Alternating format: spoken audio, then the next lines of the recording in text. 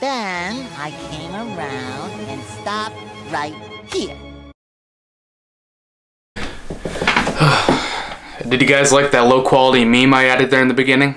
Yeah, it took me a whole 2 minutes to make. So yeah, I'm not gonna sugarcoat it or anything like that. I'm pretty upset right now.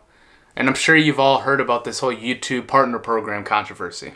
So YouTube just released a statement today regarding the whole new YouTube partner program requirements. And I'm sure you're going to see a bunch of videos by a lot of creators talking about this. But as somebody who is a small creator and will be affected by this, I wanted to tell it from my perspective and give an explanation of how I feel. I'm not going to read the entire thing, but I am going to go over the main point, the thing that everyone is focused on right now, and kind of just talk about it. So YouTube said that starting today, January 17th, that they're changing the eligibility requirements for monetization to 4,000 hours of watch time within the past 12 months and 1,000 subscribers. We've arrived at these new thresholds after thorough analysis and conversations with creators like you. And right there, that is completely dishonest. Because if YouTube have had any conversation with any creator, not a big creator, no Logan Paul, no Jake Paul, no Lele Pons type people, but genuine creators, they would know that no one would agree with this. That's basically the only part of the statement that I need to read. See, what this does is that someone like me who has 500 subscribers, which to me is a really big deal, and that is really exciting, and I'm thrilled about it, right?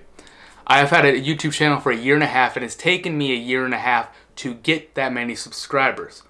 Thankfully, I have reached the watch time requirements. Getting another 500 subscribers, that could take another year. Who knows, it could take a week, because you can never predict these things. I'll be pumping out content. This is not just me, this is everybody. That other creators will be pumping out content left and right, and just because that they're putting all the effort in, it doesn't mean that they're going to get the results. YouTube needs to understand. Basically what they're saying here is that, oh, you're just not working hard enough. That if you really want this, then you need to put even more effort in. And that's where I disagree. People will put so much effort into making YouTube videos and they won't get the results that they're looking for. Sometimes it's the other way around, and sometimes they upload one video and it gets a couple million views and boom, there are 50,000 subscribers. But no one can just bank off the idea, oh, well, that's going to happen to me, because more than likely it's not.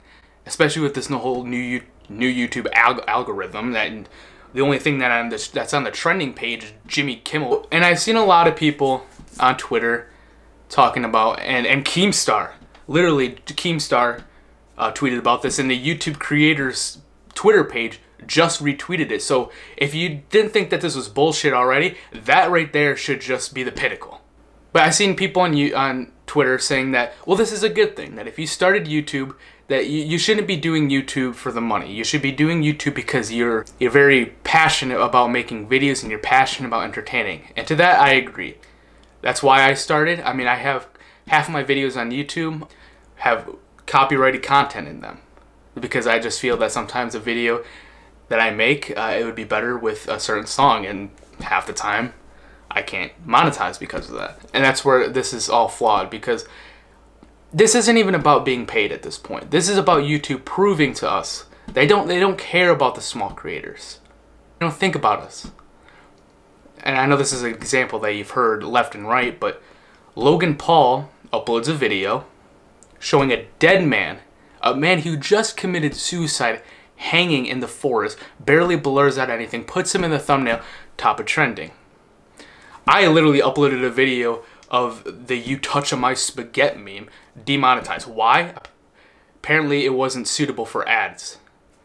I don't know what, it wasn't offensive, none of that. If you wanted to say includes copyrighted content, that's fine. But for you to say that it's not suitable for ads, I don't know where that's coming from. This YouTube partner program, not only does it hurt a lot of small YouTubers because they wanted to have money and have the means to do things based off of creating YouTube, this hurts small creators to their core. For the people who said you shouldn't do this for the money, and that's not the reason why you should start a YouTube. Like I said, I agree, but this is more than that. This is YouTube saying that we don't care about you. And it hurts as a small creator knowing that I'm putting all this effort in, I'm putting all this time, and I'm trying my best to create the best content possible, that YouTube doesn't care about us. So yeah, I might be passionate about making videos, but knowing that the platform that I'm going for doesn't care about me, it kind of hurts, and it kind of makes you not want to do certain things anymore. You know, for me, I'm going to continue to make videos, and I'm going to continue to reach that threshold. But I know that for a lot of YouTubers, this just hurts. This hurts them because they feel undervalued, and we are undervalued. I know this is kind of a choppy video, and I know that this is not well articulated or anything like that, but this is just coming from a person who's very passionate about this whole subject right now, and someone who feels that I am not being taken seriously by YouTube, and someone who feels very undervalued. And I'm not good at these type of sit-down videos. This is all in one take. I'm not really editing. I'm only editing when I mess up words, but this is all one take. I'm not trying to do this over and over again.